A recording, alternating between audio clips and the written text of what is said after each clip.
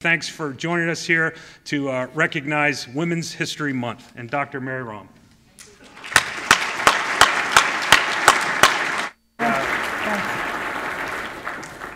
Well, good afternoon, everyone. Got you out of the rain for a little while, I hope. Here to talk to you today about a very interesting subject that I came across and became very interested in developing a course here that I teach as an elective. It's called Women in War and Combat. And one evening I was reading a book by Frank Anton on the POWs in Vietnam, and there was one sentence in there about a nurse named Monica Schwinn. And I thought, who is this woman? She's in a prisoner of war camp. I never had heard of a woman in a POW camp, and it's not something I ever thought about. So that led to looking up many other women, and I found over 200, and I'm writing a book right now, and I've chosen 10 of these women to talk to you about today. I hope that you enjoy the subject. I do have to do this, the disclaimer part. The opinions expressed or implied in this presentation are those of the presenter alone and do not reflect the views of the Naval War College, Department of Defense, United States Navy, or any other branch or agency of the United States government. Also, the opinions and vocabularies expressed or implied in the first-person quotes are those of the prisoners alone and do not reflect my views, the Naval War College, Department of Defense, United States Navy, or any other branch or agency of the United States government. The use of the videos and photography and background resources are undertaken consistent with the Fair Use Act and are for educational purposes only. Some of the images may be considered disturbing. I want to thank Dr. Donna Connolly, Lieutenant Colonel Kathy Graff, Lieutenant Eugenia Gingy Gilmartin, Ms. Amy Homan from the University of Rhode Island, Dr. Kathleen McDonald, and Commander Valerie Rigi for doing the voiceovers for this talk, and also Commander Andreas Muege of Deutsche Marine for his assistance in the Monica Schwinn story. He did a lot of translations for me and allowed me to go meet Monica this past year in Germany.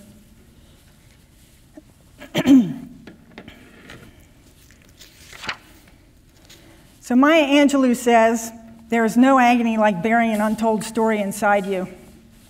Once you tell or hear a story, you're hungry for more, and you never weary of this experience. Stories take us to the center of oneself and to the unexplored areas of our lives, and this can inspire transformation in ourselves and others." The stories that I've chosen for you today come from some of the works for a book I am writing on female prisoners of war called From 8 Hours to 4 Years. They represent only a small portion of those women who have been captured during war and conflict, and it was difficult to select from these many heroines. Today, with the exception of one of the women, all described served as officers in the military. Those chosen represent several nations: Russia, America, Germany, Great Britain, and Australia. The first story is that of Monica Schwinn, a Malteser international nurse. I met Ms. Schwinn in November of 2012, and she has not given an interview since around the time of her release from the Hanoi Hilton in Vietnam in 1973. Monica's story will be followed by that of Maria Bachkareva, a Russian and World War I Army combat veteran. This will be followed by illustrations from World War II.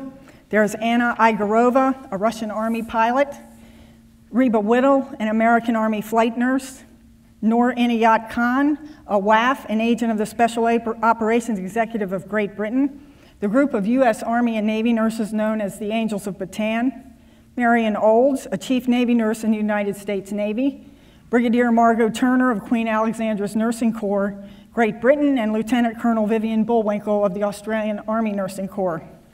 The stories are going to vary in scope.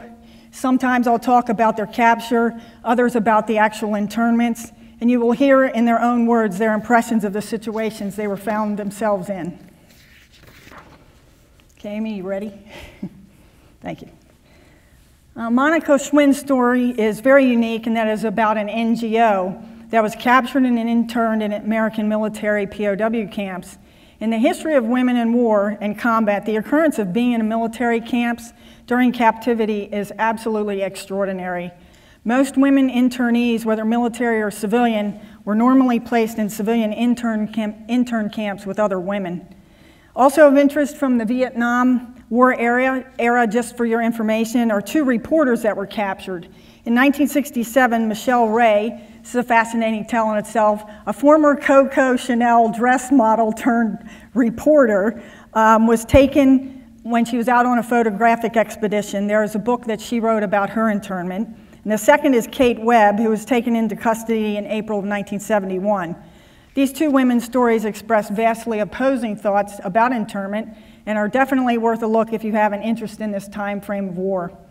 There were also 300 Vietnamese female military and political dissidents incarcerated in the notorious tiger cages of Con Son Island off the southeastern coast of the country. Women were beaten on the head with truncheons or locked between two steel bars. Water was forced down their throats, and some were suspended above the ground on meat hooks, and others suffered severe debilitations from lime that was thrown on them for misbehavior. Now back to the story of Monica Schwinn. Monica grew up on the beautiful Saar region of Germany in a small village called Lebach.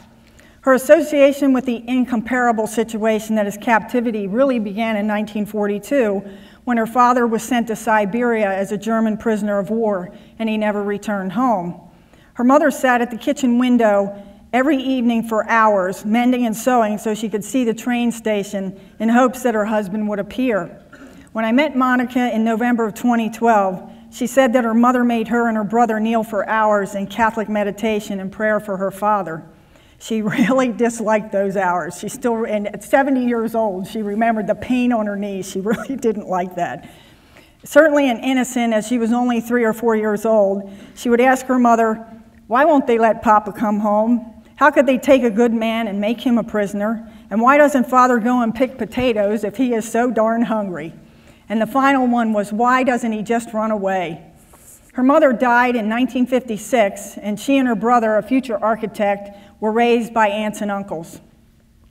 Monica studied to be a pediatric psychiatric nurse, and in 1969, she answered an ad in a Malteser International newsletter that asked for nurses to volunteer to travel to distressed areas of the world. Years later, she reflected that the first sign she should not have posted to Vietnam was when several members of the service were murdered on the African continent. She was given a direct phone call by the head of the Malteser International Organization and said, you know, you really don't have to go to Vietnam now if you don't want to.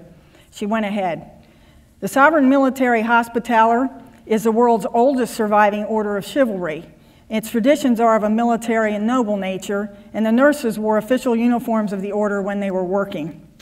Her story begins one Saturday evening when she and Marie-Louise Kerber, a dental assistant, and 3 other German nurses who were with the Malta Aid Service, Bernhard Diehl, Hendrika Kortman, and George Bartsch, were sitting together in a canteen and decided to take a Sunday outing the next morning.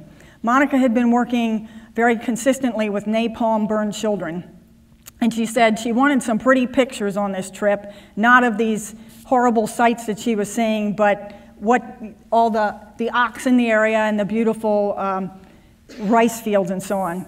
In uniform, because when they returned, they would be reporting for work, they stepped from their jeep to take photos of the rice paddies, and an old farmer standing knee-high in the green stalks moved toward them in his rubber sandals and pointed in the direction of a building, exclaiming the word "Om, Om, Om," which means sick.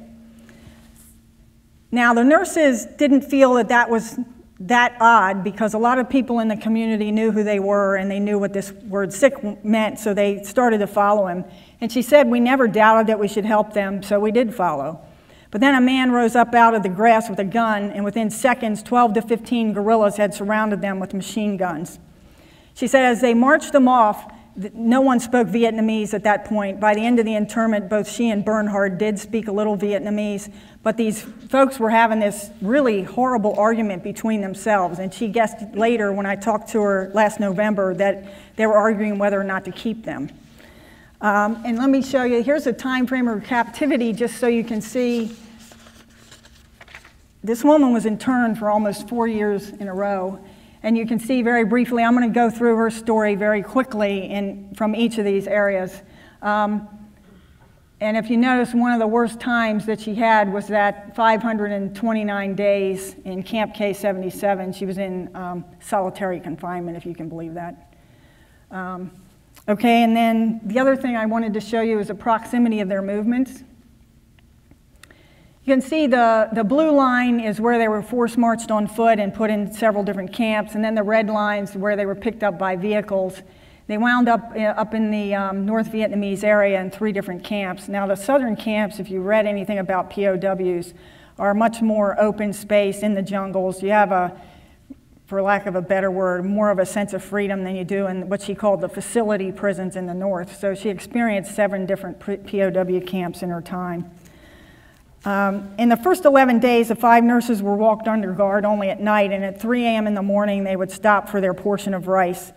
And the groups that they were with at the time were Chibos, which is a group of 3 guerrillas that surrounded the 5 nurses. The terrain became more impossible, and Monica's sandals fell apart the first night. She didn't have shoes for the next 4 years. During this time, they stopped at a jungle hotel where they were allowed to wash and eat what would be one of the last real meals they would have for a year. If you're talking to her as a prisoner of war, she's definitely remembered the foods, and she could tell you the menu. She said it was banana blossoms with onions, salt and oil, watermelon, and peanuts. It's the last real meal I ate for the next 4 years.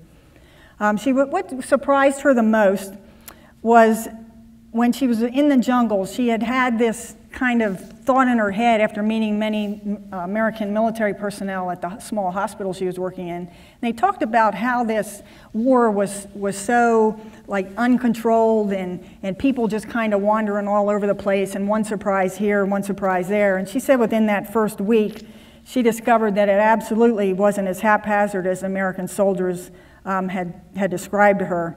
She said everything was so well planned. Military order was strictly followed, and there was an obvious effort to maintain discipline among the guerrillas. It was definitely a shock to her, and it was just, she changed her mind right then about the war. She'd come kind of thinking as a neutral individual, and yet she saw democracy. She actually told me this, that I actually saw for the first time that democracy was being pushed at in this war, and I had not known that before I got there. So she spends 1 year down in the jungle camps, and she and Marie Louise were in this camp. They just called it Camp 1 for 2 weeks. The other 3 nurses, Bernhard, Rika, and George, were shipped to, out of the Da Nang hospital, were shipped to a smaller camp south, and that's the Frank Anton camp. He wound up being a chief warrant officer at the end of the war, and his book describes what the internment was like there. The nurses' legs and feet became infected on the first day of captivity from scratches and leeches, and each began to exhibit the first signs of jungle fever. They soon learned medical assistance was given by a guerrilla called an EC. The help was wholly inadequate, and these supposed medics never had formal training. They used and reused their needles and had no real medications for treatment, and instead used vials of unidentified oils and other quack remedies. When I asked Monica how she dealt with this medical nightmare with her knowledge of nursing, she said, "I just forced myself to not pay attention to it. Otherwise, I would have gone absolutely mad." It was in this camp that Monica said she understood the real meaning of hunger for the first time, and she stated the word hunger conveys nothing to the horror of slowly starving to death. Now, food dreams would become common during her internment, and 2 in particular were recurring for her. A friend of her mother's, Frau Gut, and she laughed at this. She said, "Mary, do you know what that translates into English as Mrs. Good?" She said to have a dream about Mrs. Good and all this horror. She looks back and she says it's one of the more humorous things that I could think about. She said she laughed at the absurdity of the name and the situation, but Frau Gut would appear to her at night at the foot of the bed, and Frau Gut would come with a nice package of brown paper with strings on it, and she'd go through this elaborate thing and unwrap this package, and there would be this beautiful cake. And the other dream she consistently had over the 4 years was that she would be in a long hallway, being an interrogation hall, and just one room after another of interrogators, and she'd walk into every single room she walked into, there'd be this interrogator sitting behind the desk. But on the desk in front of him wouldn't be papers, it would be a bowl with the most beautiful apricots she'd ever seen. And the guy would always tell her, "No, you can't touch those." Over time, though, she said, "I stole anything I could lay my hands on because I refused to beg for food." And one night, evoking certain death if she was caught, she spent 3 hours on her belly, inching toward a couple of hens she'd spied the day before that were laying eggs outside the coop where they were supposed to be. She stole two. There were 6 there, and she figured, I'll take 2, but not all 6. And she went back to the hut, and Bernhard and her ate them raw, shells and all. They just ate the whole thing. They were that hungry. At Camp 1, Marie Louise stopped eating, and by the 4th day, she was unable to stand. Monica was in rough shape herself, trying to tolerate the excruciating pain in her pus-filled legs and toes. She demanded a doctor for Marie Louise, but it took too long before one was allowed to look at her, and it was an EC anyway. Marie Louise died not long after a hallucination about Mrs. Ben, the woman who was representing the National Liberation Front in the ongoing Paris peace talks. She was buried there in an unmarked grave. It was also in Camp 1 that Monica changed her viewpoint about God. Each day she said the Lord's Prayer, but after Marie Louise died, she began thinking that if all that praying for her father did not bring him home, what in the world good was it doing for me? Eventually, she refused to repeat the lines of the Lord's Prayer, "Forgive us our trespasses as we forgive those who trespass against us." She said after she came home in 1973, it took her almost a decade before she would complete the prayer in its entirety. Now, I asked her about Marie Louise in our meeting in November of 2012. Of all the subjects we discussed, this was the only time that she cried. It was a soft cry, and you could see the deep hurt in her eyes as she told me. When she and Bernhard returned to Germany in 1973, the first thing they both did was meet with the families of George, Rika, and Marie Louise. Marie Louise's family had hired a soothsayer in 1969, shortly after they learned of their daughter's disappearance. And the soothsayer told them that they could feel 2 women together, and that one of these women and this 2 women was for sure dead. The dead woman, they told Marie Louise's family, was Monica Schwinn. Marie Louise's family had believed until March of 1973 their daughter was alive, and when Monica came into the room to talk to Marie Louise's family, they shockingly exclaimed to her, "You aren't the one that's supposed to be here." No letters from any of the prisoners ever made it out of the camps, and no one of the nurses' families were ever aware of their fates until they showed up. In Monica's case, her relatives tried to persuade her brother to close her apartment and pack her belongings. Her brother stoutly refused the family's entreaties, believing that if anyone was coming home, it was going to be Monica. He paid the rent and cleaned the apartment until her return.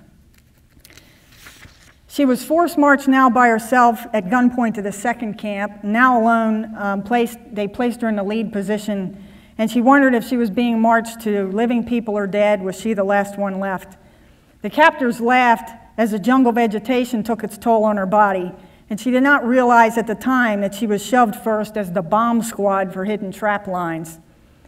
She wrote at this period, "They placed me forward because, after all, I was only a woman. A woman was nothing. A woman was even less than a prisoner. A woman and a prisoner to boot possessed no rights whatsoever. We had the worst clothing and the worst lodging, and to have touched me was to touch a creature without rights or honor, so they never sexually abused me." There were 2 advantages, though, that she noted about being a woman. She said, "Since I was a non-entity, I was assigned the most thick-witted interrogators you could imagine. And I was so insignificant on my release that the Vietnamese did not bother to search me thoroughly, and the Allied officials did not have me undergo a decompression interview." But later in her captivity in Hanoi, she was left in her cell to die during Allied bombings while all other prisoners were collected and removed. And during a typhoon, she was left to drown in her cell. By the time she reached Camp 2, exhaustion, the death of the young nurse, and malaria had overtaken her. And Camp 2 was one of the Vietnamese moving camps in the southern portion of the country where American military personnel were placed. When she was put in a hut, she lay down on the wood slats made for a bed, curled up and stared at the wall. The American POWs watched, knowing that when a man would stop eating and start sleeping constantly, he was doomed to die within days. They all figured she was going next. Monica, delirious, did not recall much about the next 6 or 7 weeks, or the other 2 nurses, George and Rika, dying. But after George and Rika died, the American POWs built bamboo coffins for the 2 nurses and dug their burial trenches. Her eventual revival at this critical point was due to Bernhard Diehl's efforts. He became obsessed with getting her to walk. One day, he forced her to take 2 steps 2 inches long, then 3 yards, then 3 yards 3 times in the morning and 2 times in the afternoon.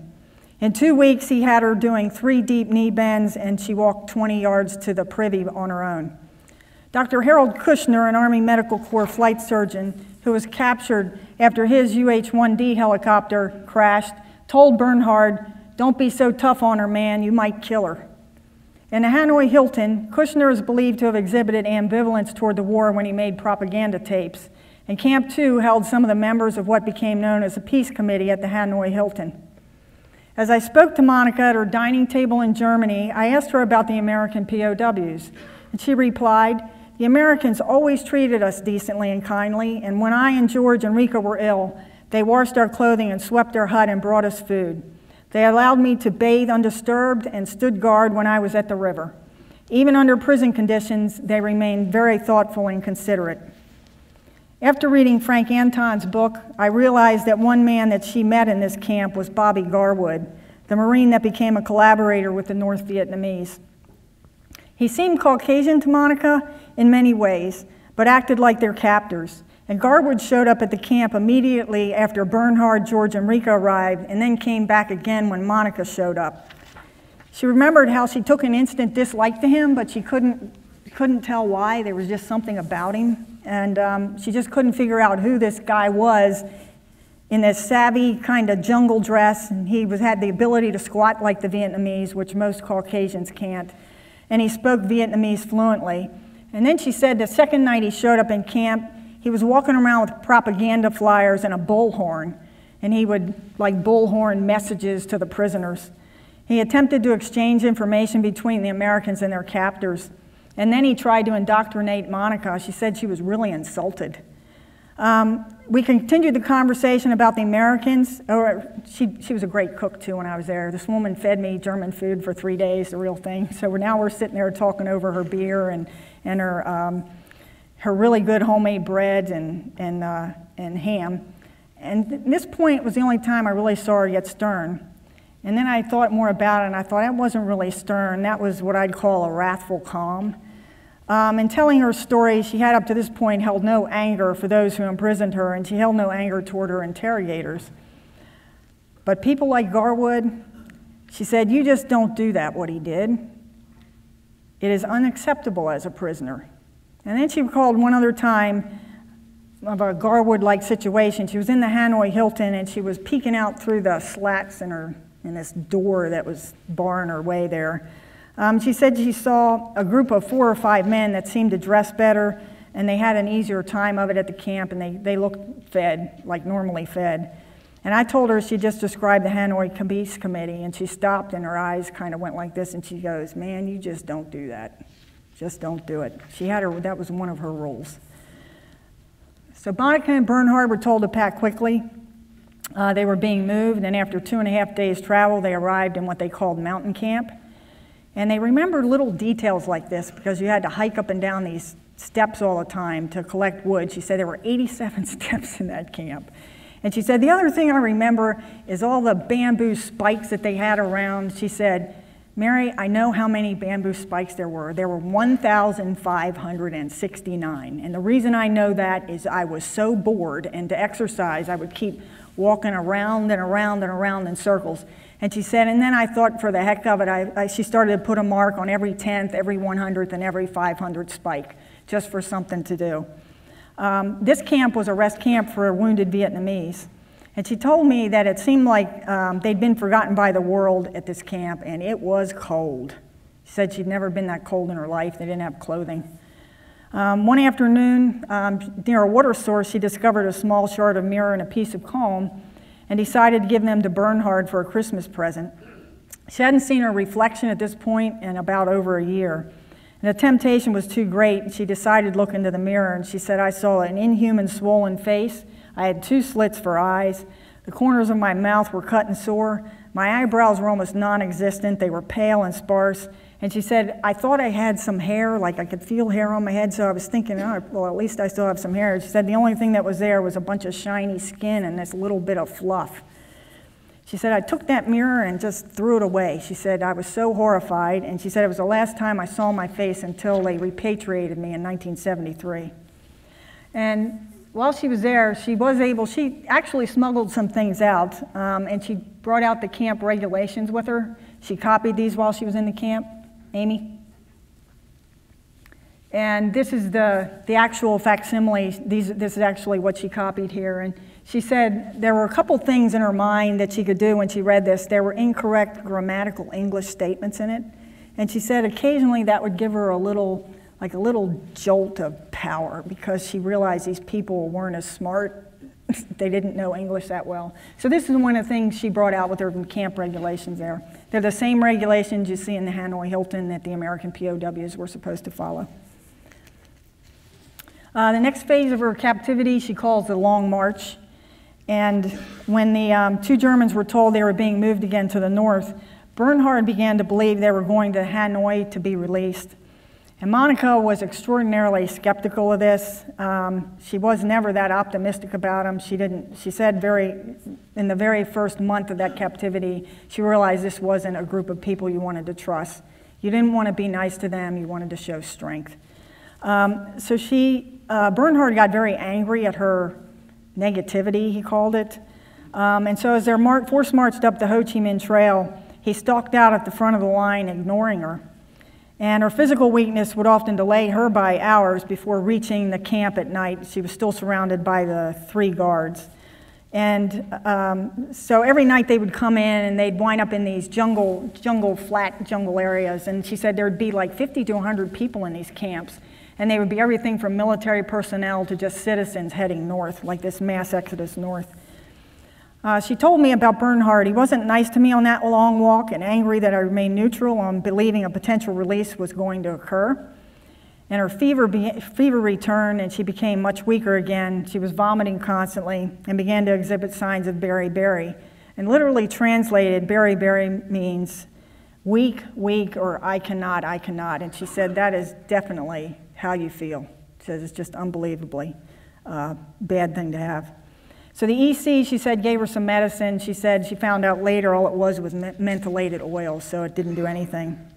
Now, during this part of internment, she was put in a field hospital for a couple days.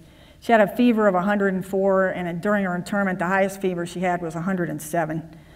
She was barely able to stand on her own. And the first lieutenant that had been guarding her on the march north showed up in her room and threw a broom at her and pointed at her and told her, "Sweep the floor." She said, instead of obeying, I threw it back at him. I've scolded him in German for his bad manners. And he had been beating her when she was weak and had tried to pause on this forced march north. She described the scene. This time, I managed to make him furious. He was so angry, he didn't know what to do. He pulled out his pistol and held it to my head. His fury made him shake. And she said, strangely enough, as we stood face to face, I did not feel afraid. I did not let my eyes drop during the entire confrontation. And he put his pistol back in his holster, and then he beat me wherever he could reach. And she said the beating went on for 20 or 30 minutes. When the scene was over, Bernhard, who was in the same space and watched the confrontation, scolded her in German for not being nicer to the Vietnamese and accused her of hurting her chances for release. Monica now believed the Vietnamese had managed to drive us apart, and it was exactly what they would have wanted. So they finally crossed the 17th parallel, and she said she started to do a personal mantra to keep herself going, and she would repeat this over and over to herself. And she says, even if you have to crawl home on all fours, don't let anyone see how sick you feel. Every minute you use up in walking, every hour you take to rest, every day that you make them wait for you to get stronger is a minute or an hour or a day less of freedom. So when they crossed the 17th parallel, Bernhard was again elated, and he told her, we made it. In just a few days, man, we're going to be free. I can feel it. And she thought to herself, are you quite sure? Their 3 guards had begun to act strangely again, and somehow crossing into this no man's land had changed them. And they began to make the prisoners travel again at night. And the guerrilla doctor that was with them at that time told them, absolutely do not speak any English.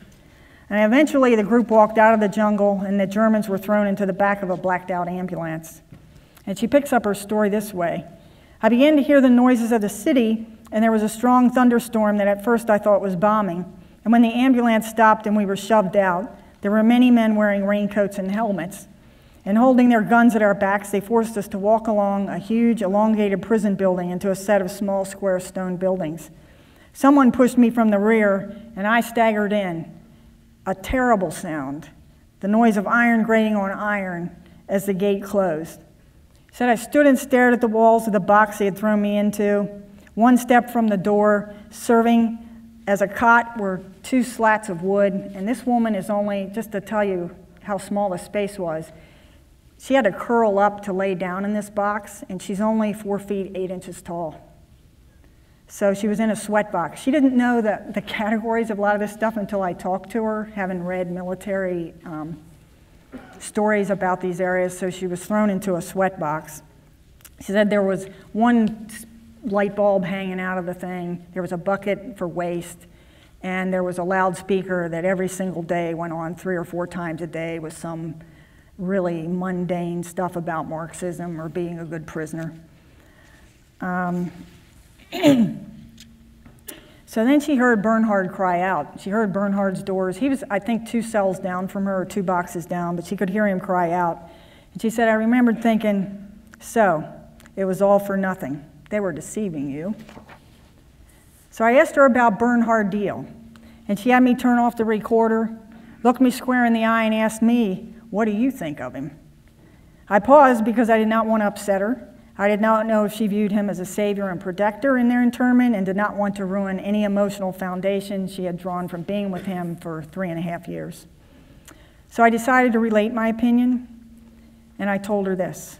I must tell you, in reading both your stories, I came away not liking this man. It is not what he did, it was what he wasn't doing at the most critical times. I told her I thought he was arrogant and self-centered. I sensed that he supported some of the ideology of the Viet Cong in an effort to appease them so he would not be hurt. The two differed markedly in their view of their enemy, and her view was that you needed to show the Vietnamese strength, that she and Bernhard needed to be viewed as a team, and that kindness or docility were only perceived as weakness, and that he had other ideas. And she looked at me and she says, how did you figure that out? Because she doesn't write it in the book. This was all off the record. I said, well, it's what he's not doing, not what he did, what he's not doing. So I also asked her about interrogations at this point, because she went through, the longest interrogation she went through was 7 days straight. But she was interrogated consistently throughout the internment from the very beginning. Even on that first night, they were put in a room with a bunch of Vietnamese. She said that was the most absurd interrogation that she went through in the next 4 years. They never got past trying to pronounce their German names. And she said the captors were like rolling on the ground and slapping their hips at the sounds of these German names. And she said that was the first interrogation she went through. But I asked her about the rest of them, and she told me this. She said they were pretty ludicrous, trying to convince a German psychiatric nurse that Marxism was a good thing. She said, I decided a long time ago in studying psychology and my coursework at school, and most of us, if we've been to graduate school like she has, have studied Marx at some point. And she said, I thought, even when I was a young woman, that his theories made no practical sense, that she called him a psychotic, and that he constantly contradicted himself. So she said, no matter how often they would bring this stuff up to me, I would just think about how psychotic this man was, and there's no way I'm following this, so no matter how many times you say it, I'm not going to pick this up. So after the two Germans were prodded from the ambulance and put in their cells, Bernhard screamed at the top of his lungs. She said it was for several hours before he quieted down, and he kept banging on the door, demanding to be let out. Monica sat in her cement box on the wooden cot, and she curled up and faced the wall.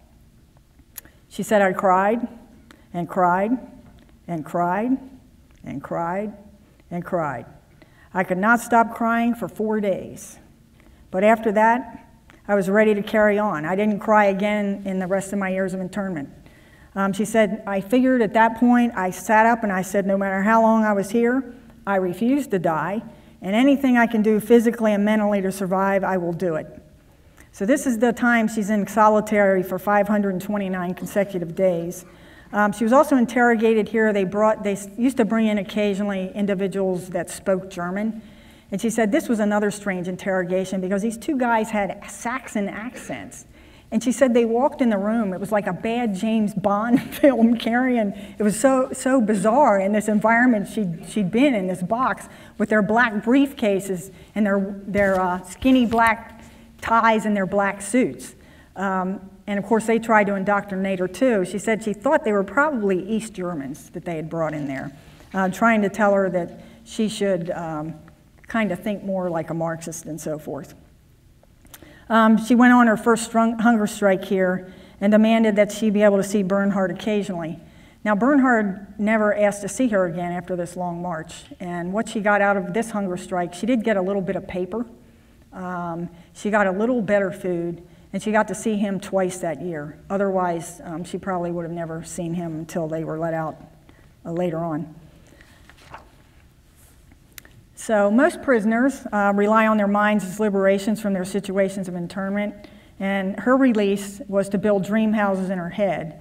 And she would draw out the architectural plans. Remember, her brother was an architect, and she used to, when she would write these plans, she would think of like what her brother would tell her was right or wrong with them structurally, and so she would go through all that, and that would take her days. And then she'd sit down and think in her head, she'd build the edifices, and then the finished work. And she would spend hours concocting very elaborate buildings, and she said her favorite ones to try to build in her head were hotels because there were so many rooms. And then each room, she would do mental shopping trips all around the world for the perfect vase or the perfect painting. And she said it went on for over a year where she did that. Now also, I call this slide Humanity in Hell, because a lot of times when you read these stories, at some point the internee will run across one of their captors that has slightly modifies their approach to the prisoners. So while she was at K-77, one guard she called Father 100, she said he was extremely old. Notice she was very adept when she was in the jungle camp. She would actually make birds come to her. You know, she's got hours to kill, and she would sit outside and she'd get birds to come to her. So he captured a bird for her and put it in a little bamboo cage and brought it to her hut. And she said, I looked at it for about 3 minutes, and there's this bird flapping its wings, and she said, my God, I'm looking at myself in jail.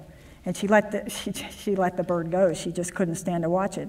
She said one evening she was sitting on her bunk, and she heard this cat, and at first she thought, did I hear a meow? And there was this little, she said this kitten was really undersized. Somehow it found its way like under her bunk. And she picked it up, and some of her rice portions, she started to hide it in her bed. Of course, the kitten wouldn't go anywhere, it was so little, and she would chew up part of her rice portions. She started to feed it. Now, Father 100 saw it one afternoon, and he never reported the infraction to the other guards, so the cat was with her there for a little while. And later, when she went on her second hunger strike for 20 days at Mountain Village, the Vietnamese brought her the kitten to induce her to eat. And she used him later in her imprisonment to transport cargoes. She would tie little cargoes on him, and he would go up out of the windows and walk along the walls. And the Americans, she would send cargoes to the Americans with this cat. And then he was with her until her release at the Hanoi Hilton. And she wrote a note. By the end of her internment, she spoke fluent English, and she wrote a note in English to the camp commandant requesting this cat go home with her. Well, they laughed at her and said, no way. So he was around off and on for the last 2 years of her internment. So while at Mountain Village and later at the Hanoi Hilton, she asked for something to do and suggested that she could sew. And she said, the Vietnamese, when I asked him that, she said he literally snorted and he goes, you Western women, you don't know how to sew. All you do is go to the beauty parlor and watch TV. And she goes, she's kind of going, what? Where did you get that from? She said, so I kept pestering them, and a few days later, they finally threw some well-worn enlisted Army uniforms in a heap on the floor for repair. And she goes, you know what, I'm going to show you. We Western women know a heck of a lot more than you let on that we do. And so they'd given her green thread to fix these uniforms, and she was wearing red prison pajamas, and she took the hem out, she ripped off the bottom of her pajamas, and she actually separated. If you look at most materials, you can separate the threads out if you're very careful. So she pulled out red threads, and so she had double threads. She had red thread and green thread, and she said, I got really fancy, and I did a double blind stitch. And there was a beautiful red pattern on the back that they couldn't see on the front where the green was. She said they took those away, and she said, I know I impressed them, though they never told me. She said, from that point on, all I got were high-ranking officers' uniforms to men. So sewing was one of the things they let her do for periods of the day.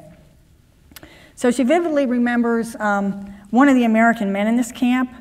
She actually tossed this fellow a banana and some food. They put him on hunger strikes. And this was Philip Manhard. He was the highest ranking U.S. political official to be interned during the Vietnam War. And she eventually was given time to go out in what they called the yard by herself. She was never with anyone. And she could kind of catch glimpses of this guy. She said, I had the most romantic visions of this guy because I heard him singing American show tunes and I'd hear him whistling and I was thinking, handsome man. She said, of course I looked through and here it's this skeleton out there shaven. But anyway, Manhard through cargoes knew who she was, and he would actually, through his cargoes, the statements that he heard in interrogations that the Vietnamese told him, he could actually decide they were false, and he would kind of figure out what was really going on the outside world. And he used to send cargoes around to the prisoners, and Monica was one of them, to let them know what the news was from the outside world from these interrogations. So one time, all the Americans knew birthdays. She memorized, just like most Vietnam POWs, she memorized lists of men's names and dates and who they were, when they were captive, who was dead, and so forth. So she had all these mental lists. And so this man knew when her birthday was, and one afternoon a cargo came through some food. And he wrote this poem for her. On this day I send a bunch of roses gathered from my garden of best wishes. And in the center there's a big carnation chosen by my heart's imagination. Never think you are alone. And she still has this note with her. It's one of the things she brought out. Now she still loves roses, and her 40th remembrance of being out of captivity just occurred on March 5th, and the translator and I sent her 24 roses on that day. She really loves flowers. Actually, in her kitchen, she sits and looks out. She has a rose garden right out on her patio. So the Hanoi Hilton's her last internment camp. It was evident that something was going on because the internees began to receive more food, and they were allowed to clean themselves and their clothing after they arrived here. And a rumor was they were being fattened up for release. So Monica was eager to take her notes and last set of pajamas out with her, and she planned her last few minutes very carefully, realizing she would go through interrogation checks before she went out. So she said she had 2 sets of things. She had a satchel with her, and she kept thinking, you know, they're gonna confiscate this stuff from me. So she put the most important thing she wanted to come with her in her satchel, and she rolled up a series of those camp regulations. She went around and tore some off the walls, and she rolled them up, and she said, I held them like they were the most important thing I had. And so when I went through the first interrogation, of course, that's what they were interested in. She's like, no, I want to take these, I want to take these. So they took them from her, and they didn't look in her satchel because they were distracted. And she said, I thought I got away from, I was thinking, all right, I got away with this. But as she's leaving, a second set of guards appear for a second interrogation and review of materials that these prisoners are holding. And she goes, what am I going to do now? And she said, one of the Americans yelled, one of the American internees, they're all out in the yard at this time, yells, hey, the Germans are coming, like this. And she goes, I don't know what made me do it, but I just took off, headed out the door, and ran down the hall. And there were the German delegations, so she got her things to come out. Now Bernhard, on the other hand, being Bernhard, comes with his, has his stuff in his hands, like walking out like he's at the normal airport. And of course the guards stop him and they tell him, you're not taking that stuff with you. Bernhard actually had a very good diary that he'd kept. And so they confiscated the materials, and she said, I could hear him. I was like down the hall, I was going home. And she said, I could hear him yelling at the guards again, setting up this big stink. And the guard says, if you don't shut up, you're not going today. And so one of the American prisoners standing in the yard goes, I don't know about you, but if you want that seat, don't want that seat on the plane, I'll sure take your place. And so she said he kind of sulked off and left, but he didn't get to take any of his stuff out. So she was repatriated in March 5th of 1973. She said she remembers mostly about the repatriation was her first bath. She sat in the bathtub for 4 hours, and the German delegation were told to be on suicide watch for the prisoners. She said they kept coming in the bathroom checking on me, thinking that I'd done something to myself, and she said, I just, leave me alone, this bath is so amazing. So for 4 hours, she sat in her bath. So when she returned to Liebach, she continued pediatric psychiatric nursing, but her position sometimes meant she had to watch children die, and she said it was just too much. So she went back to school and became a maternity ward nurse, and she was a nurse for over 500 children in her city. She said she still sees a lot of those. She said that's a nice memory to help deliver those. So while I was there, I asked her if I could see some of her artifacts. It took her 3 days to trust me. And so on the third day when I got there, she had her pajamas and so forth with her. And she had a lot of photography. The last slide you saw were some of the photographs of her coming out. And what's interesting about this uniform, I said, what's that white block on the lapel of that uniform? She said, well, I was a woman, so they told me to sew this thing over it because I didn't get a number. I didn't mean anything. I didn't get a number. Now, the other thing, I was looking at this and I said, what's that, these pajamas? See how they look like they got a permanent crease in them?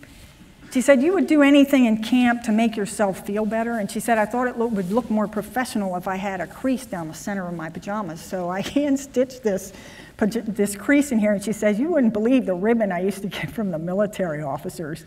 Like, what are you doing there? I'd like my pajamas to kind of look that good. Now, the other thing about these pajamas, though, when you're actually holding them, she also tried to bleach these out. That's bleached.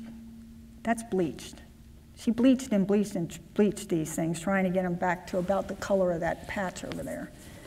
So when you're close up to them, you can tell there are blood stains and other marks in the material, and trying to get them back to that original color, she just couldn't do it. So I've never seen cloth that was so deeply and permanently turned to color from living and suffering. And I got to tell you, that was probably the most emotional moment I had talking to this woman, looking at this, finding that she lived in those. Okay, so that's Monica Schwinn's story. She also refuses. I've asked her to come here before questions at the end. I've asked her, would you please come and speak to us? And she said, absolutely not, and she meant it. So she said, but you can tell my story all you want. Amy, can you skip forward? Oh, thanks, Amy. So now I'm going to tell you a few short stories. And this is Maria Botchkareva, who fought in World War I. She was a warrior, actually. She was a field combat. Eventually, she became an officer, but she was enlisted personnel in the beginning. And so we're moving back in time to World War I, and then I'm going to move forward and just give you some examples from World War II. Now, Botchkareva was known as Yashka by her men, and the name Yashka comes from a gypsy in literature. And this woman, if there is a gypsy out there, she was truly it. She was born in Russia, in Siberia, to an alcoholic, abusive father. They were serfs. It's right around the end of the century, 1880s, 1890s. So you can imagine the tough situation she was in. She married two men, the first one around 15 or 16 years old, who were also both abusive, and the first husband tried to hang her one evening, and only because of the help of neighbors did she get down from that alive.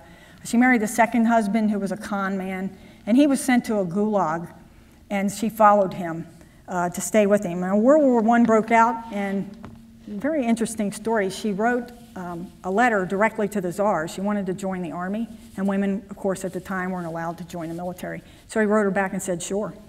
I'd like you, go ahead. And this is the book, if any of you are interested in a good read, this is her personal narrative. It's a really remarkable life, and author Isaac Donald Vine, she told this story to him in the United States when she came here for a little while in 1919. It's worth a look. So just to tell you what this lady was like on the battlefield, upon entering the Army, she established what she noted was proper relations with the men, and this plays out a little more in her story. They came to respect her, and as the war intensified, her name was well known throughout the front for her bravery, hard work, and battlefield leadership. Now remember, this is trench warfare. She's on the Russian front. So during her first battle, she slipped into no man's land, and she brought back dozens of wounded men. It was so dangerous, the men watching her, she was given a medal for her bravery. Next, she was wounded in the leg, and after recuperating from that, she went back into battle in August, was wounded in the hand and arm, was put up for another medal, but this time she was denied. And you'll find most of these women in their careers don't receive their medals until many decades later, posthumously. And in this case, on the reports for her medals, they actually say you can't have that medal because you're a woman, so they give her two grades less or whatever. So that's her first denial of a medal. And after recuperating and going back again, she gets removed to the rear for recuperation. She's bored, and she asks for something to do. So they put her in charge of 12 stretcher bearers. And she works day and night for 2 weeks. She's still sick, and she's got some wounds she's got to care for. But she carries 500 corpses off the battlefield. She's awarded another medal, and she's promoted to corporal. She volunteered to lead a 30-man scouting team. And during one of her patrols, she bayoneted a German. It's one of the first times she's in hand-to-hand combat. Her story will tell you some of that. Her right leg was shattered next by a bullet, and 3 months later, once again on the front, she was paralyzed by a piece of shrapnel in the base of the spine. She goes back off the field, and she's recuperating for 6 months. And miraculously, this woman actually comes out of this, and she learns to walk again. She comes back to the front, and she's captured with 500 soldiers. And this is her story. And it was a reward worth having. What did I care for a wound in the spine and 4 months paralysis if this was the return that I received for my sacrifice? Trenches filled with bloody corpses held no horror for me then. No man's land seemed quite an attractive place in which to spend a day with a bleeding leg. The screech of shells and the whistle of bullets presented themselves like music to my imagination. Ah, life was not so bleak and meaningless after all. It had its moments of bliss that compensated for years of torment and misery. The commander had, in his order of the day, stated the fact of my return and promotion. He furnished me with an orderly to show me the way to the trenches. Again, I was hailed by everybody as I emerged from the dugout of the commander of the company, who had placed me in charge of a platoon of 70 men. In this capacity, I had to keep an inventory of the supplies and equipment of my men, a soldier acting as clerk under my instructions. Our positions were on the bank of the Steyr, which is very narrow and shallow at that point. On the opposite bank were the German trenches. Several hundred feet from us was a bridge across the stream, which had been left intact by both sides. At our end of it, we maintained a post, while the enemy kept a similar watch at the opposite end. Our line was very uneven, owing to the irregularity of the river's course. The Germans were very persistent in mine throwing. However, the mines traveled so slowly that we could take cover before they fell on our side. My company occupied a position close to the enemy's first line. I had not spent a month in the trenches when a local battle occurred, which resulted in my capture by the Germans. The latter had continued their mine-throwing operations for a period of about 12 days, so regularly that we grew accustomed to them and were not expecting an attack. Besides, it was past the time of year for active fighting, and the cold was intense.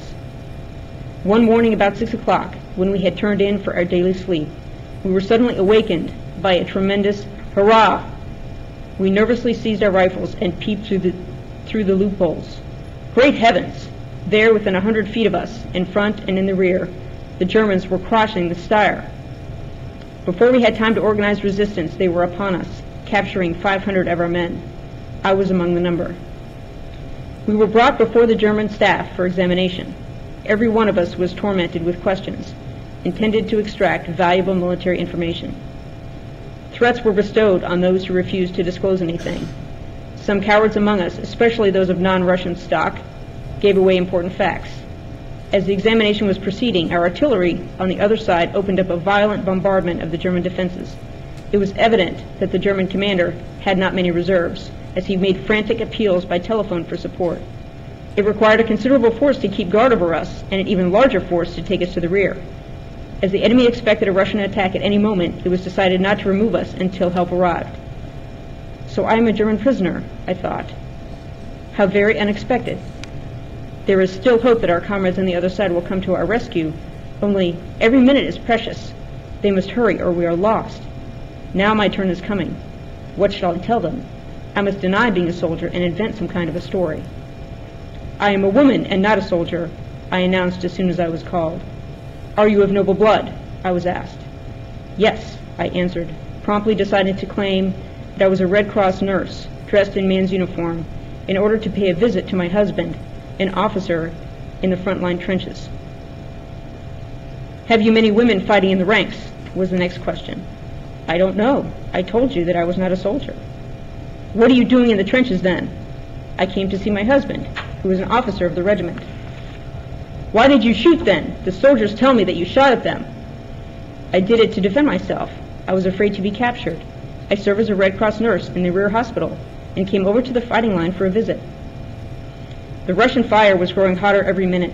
Some of our shells wounded not only enemy soldiers, but several of the captives. It was past noon, but the Germans were too nervous to eat their lunch. The expected reserves were not forthcoming, and there was every sign of a fierce counterattack by our troops. At 2 o'clock, our soldiers went over the top and started for the German positions.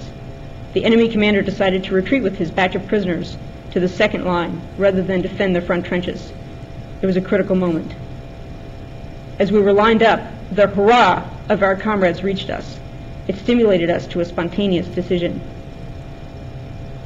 We threw ourselves, 500 strong, at our captors, wrested many of their rifles and bayonets, and engaged in a ferocious hand-to-hand combat, just as our men rushed through the torn wire entanglements into the trenches. The confusion was indescribable, the killing merciless. I grasped 5 hand grenades that lay near me and threw them at a group of about 10 Germans. They must have all been killed. Our entire line across the river was advancing at the same time. The first German line was occupied by our troops. Both banks of the Steyr were then in our hands. Thus ended my captivity. I was in German hands for a period of only 8 hours and amply avenged even this brief stay. There was great activity in our ranks for a couple of days. We fortified the newly won positions and prepared for another attack. 2 days later, we received the signal to advance. The woman has a remarkable combat. So that's where the 8 hours in the title of my book comes from. That's the 8 hours of capture. What's interesting about Botchkareva is she eventually got involved with suffragettes, which is a big thing in this era, the end of World War I. And they became especially enamored with her because she's basically known for what's called the Russian Women's Battalions of Death. And she developed these battalions after the Trotskyites took over and thought she could embarrass the men back into the fight. She was watching her really beloved army fall apart. And so these 4 women became instrumental in her life. They were suffragists, socialites, and journalists. And Bessie Beattie, writing for the San Francisco Bulletin, used the battalions as an example of women's capabilities as warriors. And she wrote, "Women can fight, women have the courage, the endurance, and even the strength for fighting. And Russians have demonstrated that if it is necessary, all the other women in the world can demonstrate it." Now, on the other hand, though, Florence Farnborough went to the trenches, just like Bessie Beattie did, to write some of this up. And she was a nurse for a while, a British nurse. She wrote this about the women's battalions. "Many of them, painted and powdered, had joined the battalions as a romantic and exciting venture, but Botchkareva loudly condemned their behavior and demanded iron discipline. And the 2,000 that applied slowly dwindled to 250. And it was recorded they did go into the attack. They did go over the top, but not all of them. Some remained in the trenches fainting and hysterical. Others ran or crawled back to the rear. In fact, Botchkareva's battalion secured 3 trenches and held them. In regards to her iron discipline, observing one of her women having sexual relations with a soldier in the field, she bayoneted the couple on the spot for not obeying regulations." So she spent the next several months trying to connect with the whites. If you know the history of Russia, the whites are the group that are going against the Trotskyites, and so she's considered an enemy of the state by this time. And so she roams the fronts in disguise. She evades capture by the Reds and was twice recognized and escaped 2 more captures. And then through several transfers and her links to the suffragettes, she fled back to the U.S. She met President Wilson and talked to him about supporting the White Army, and he agreed to do that. And then the suffragettes sent her over to England, and she met a king in England, and he said the same thing, that he would support what she was doing. So she returned to Russia, and she found White Admiral Alexander Kolchak, and he put her in charge of developing a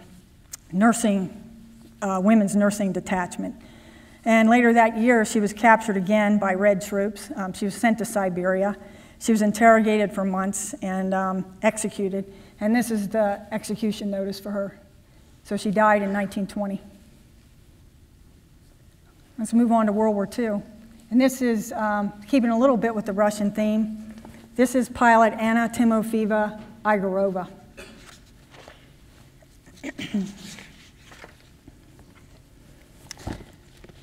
Now, during in 1930s, when she was a young adult, the Russians had a lot of youth corps, and she was a caulker for the Moscow subway system. She helped build the Moscow subways.